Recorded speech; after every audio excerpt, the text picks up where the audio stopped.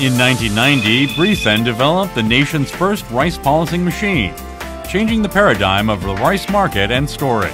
The history of the rice polishing machine development that has lasted for more than 30 years. The Bricen's wet rice polisher provides a certain amount of water and fine dispensing control to achieve the desired polished rice.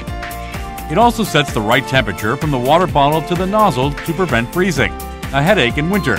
And it's durable by applying a high-pressure motor pump that is made of high-quality materials and automatically controlled by a precision sensor.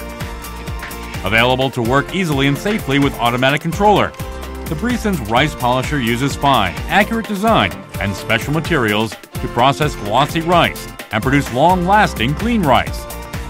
Bricen introduces a new rice polisher that can be used both wet and dry in response to the needs of polishing fields. Until now, there has been concerns about wet rice polishers to spoil rice due to the control of the amount of water in summer.